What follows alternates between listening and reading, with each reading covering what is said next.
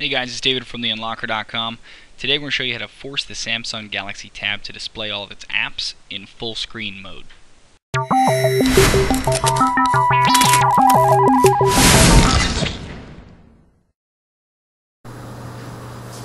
Okay, so on the device, we're going to go to the market.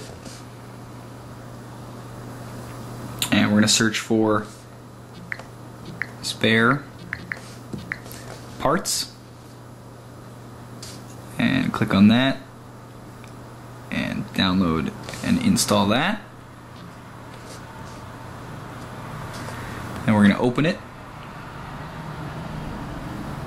and you'll notice the issue we're trying to fix here. See how it's not full screen? Scroll down to compatibility mode, uncheck it, then recheck it, hit home, and we're going to turn the device off.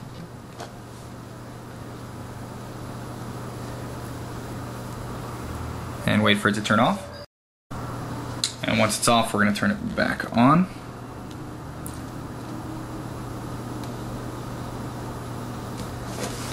And wait for it to turn back on. Okay, once the device turns back on, we're going to go back to spare parts. Ooh, there it is.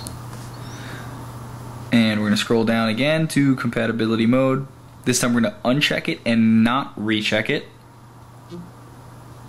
Hit home. We're going to reboot the device one more time. So power it off. Wait for it to power off. And once it's off, we're turning it back on. And wait for it to turn on.